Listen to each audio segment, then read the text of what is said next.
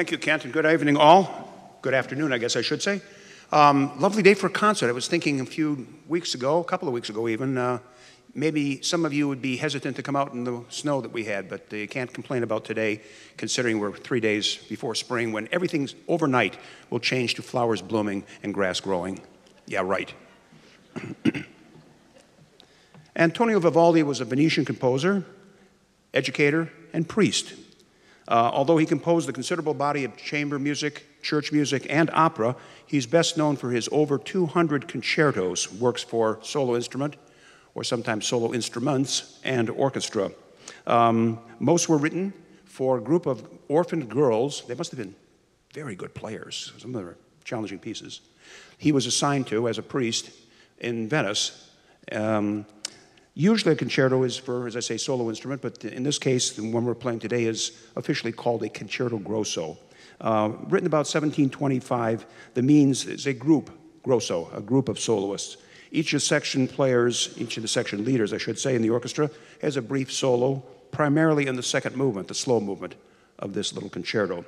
The title, Alla Rustica, may have been attached to reflect the use of the Lydian scale for my theory students.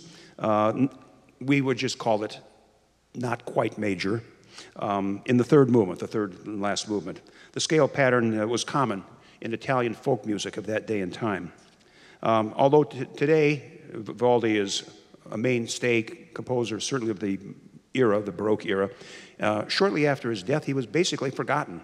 He was resuscitated, as you were, by people in the mid-20th century, but everybody in the late 18th century who was a musician studied him, including our composer at the end of the first half, Johann Sebastian Bach, who transcribed some of Vivaldi's works for the organ. So let's see what Bach learned from Vivaldi in Concerto alla Rustica.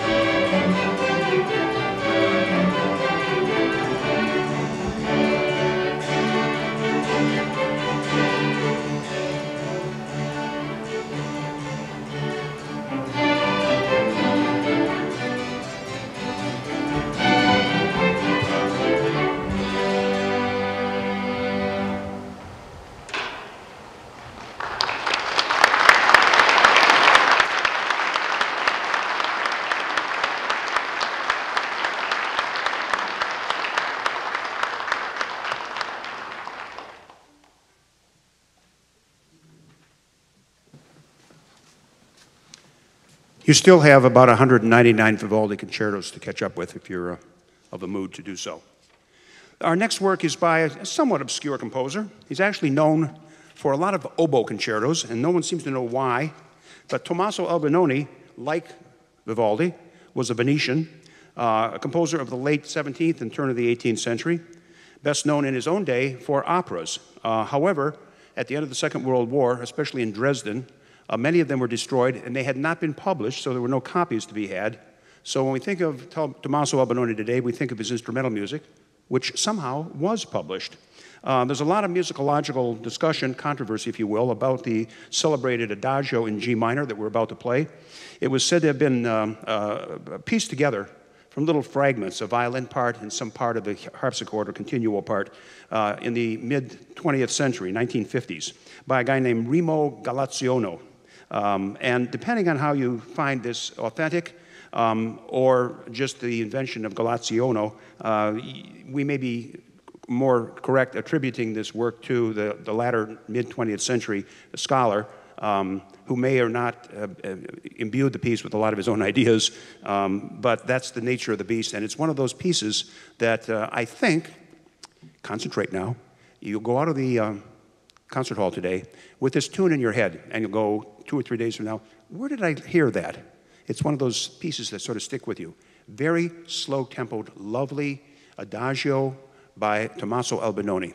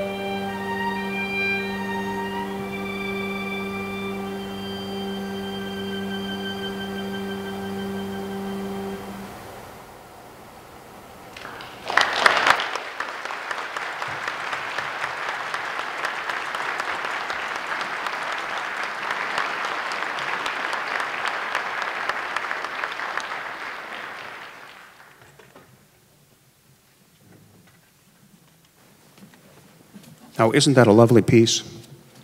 So lovely that all the players are getting up to leave. They're crying. Maybe not. We reposition ourselves in our palace setting here, as Baroque music would often been, especially for the next piece. This is the man, Johann Sebastian Bach. He composed 6 Brandenburg concertos in a happy period in his life when he was working for a prince in a small town called Kärnten, in Germany, of course. And they employ different instruments in each of the 6 concertos. They were commissioned by one of your friends, Prince Christian Ludwig, Margrave of Brandenburg, hence the term Brandenburg concertos, somewhere between 1717 and 1723. As I say, each of them requires different instrumentation. This one is all strings. With the exception of Concerto Number 1, which is larger and more robust, I guess you would say, you can make use of a very small orchestra for this piece. The Prince, apparently, due to lack of funds or cheapness, had only 6 full-time musicians in his employ. So he had to augment for this 3rd concerto with some more players because it's 4 groups of 3 violins, 3 violas, and 3 cellos, plus double bass. So 10 players plus the harpsichord, the continuo. There's an improvised cadenza as the 2nd movement. He left us only 2 chords in the 2nd movement, which is a little brief, even for a slow movement.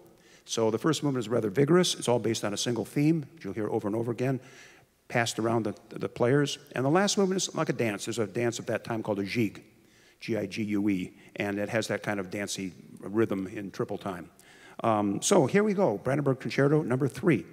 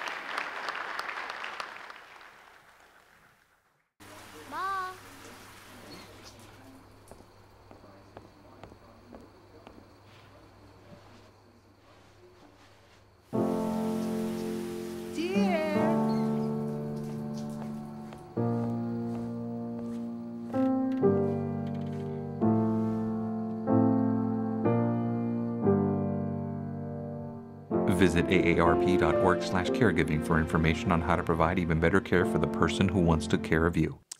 Here's a thing you wouldn't want to write on a check every time you wrote a check. Heinrich Ignaz Franz von Bieber. He was an Austrian, some say Czech, violinist and composer. He was renowned in his own lifetime for his extraordinary virtuosity on the violin, composer including several innovations that had been not dreamt up at that point. Violinists will understand this. He played in the 6th and 7th position, which basically means way up the fingerboard. He played many harmonics, 2 strings at once, and even is famous for what is called scordatura, which is the retuning of several, or if not all, of the strings to allow harmonies to be played that wouldn't be available with the usual tuning of the violin. To knowledgeable critics, he must have been, or was thought to have been, the best violinist of the 17th century. He must have come in contact somewhere with some trumpet players. He worked for a number of years in Salzburg, which is the birthplace of Mozart, but of course not at the same time. Several of his works feature the trumpet, including one that we are not going to play this evening, for 8 trumpets and timpani, for which you should be grateful. This afternoon, we'll confine ourselves to a single trumpet, heard in combination with a somewhat unusual orchestration, violin, 2 viola parts, cello bass, and harpsichord. Please welcome Christopher Napier with the orchestra in this rarely heard work by H.I.F. Bieber.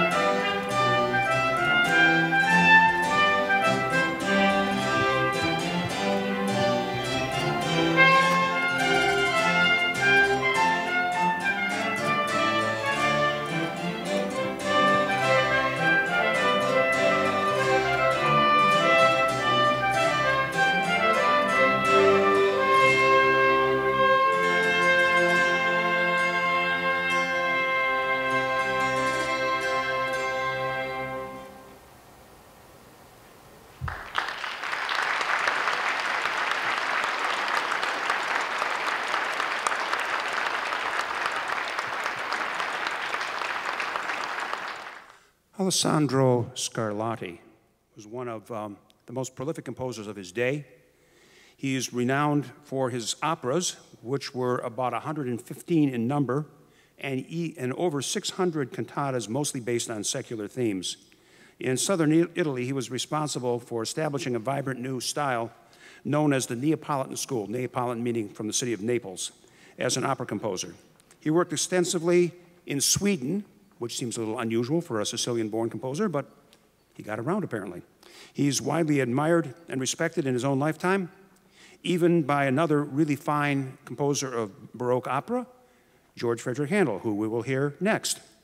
In Rome, he was the chapel master of a very famous church called Santa Maria Maggiore, and it was there that he probably wrote this next motet, which is called O Magnum Mysterium, which is not too far from English, O Great Mystery. The Latin text deals with the birth of Christ. Please join me in welcoming the Macomb Chamber Choir and its director, Todd Moses.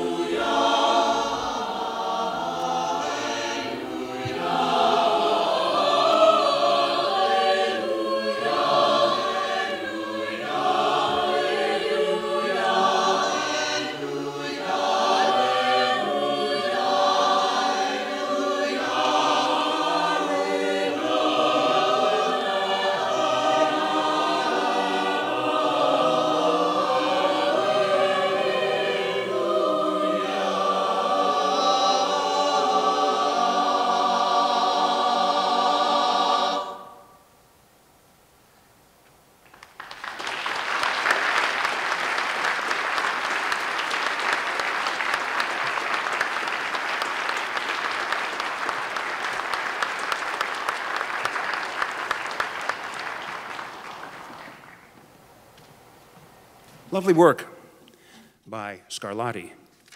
We're going to conclude with the work of Handel this afternoon. Thanking you for being with us and hoping to see you back here on Friday the 20th of April for the final concert of the season called Just for a Laugh. We will need a laugh considering the weather we've had this winter. So come back on Friday the 20th and join us again. At that concert, you hear the music of Leonard Bernstein, Mozart, Jacques Ibert, and Paul Dukas. You will recognize The Sorcerer's Apprentice, Dukas' most famous composition, from its inclusion in the Disney Fantasia, undoubtedly Dukas' most familiar, most popular work, maybe for that reason. To say that the finale of this afternoon's program is grand is a bit of an understatement. Handel wrote coronation anthems. In this particular one, Zadok the Priest is one of 4 that he wrote for the coronation of George II, King of England, in 1727, written by the German-born but newly naturalized Georg Friedrich Handel, who now becomes George Frederick Handel, probably became that long before he was naturalized. Brief text is drawn from the book of Kings in the Bible. I guess it's always a good thing to try to connect biblical figures of great importance like King Solomon with contemporary monarchs like George II, giving them credibility with their people. Zadok wasn't so impressive, the music and the text, I guess, that it immediately became popular in George's time, both Georges, George II and George Frederick Handel, that it has continued to be performed every time there's a monarch crowned at Westminster Abbey ever since, including Elizabeth II in, I guess that was 1953. So keep track of this, and you'll hear it again, I'm sure, not too far down the road if you follow coronations. The coronation anthem number 1, Zadok the Priest.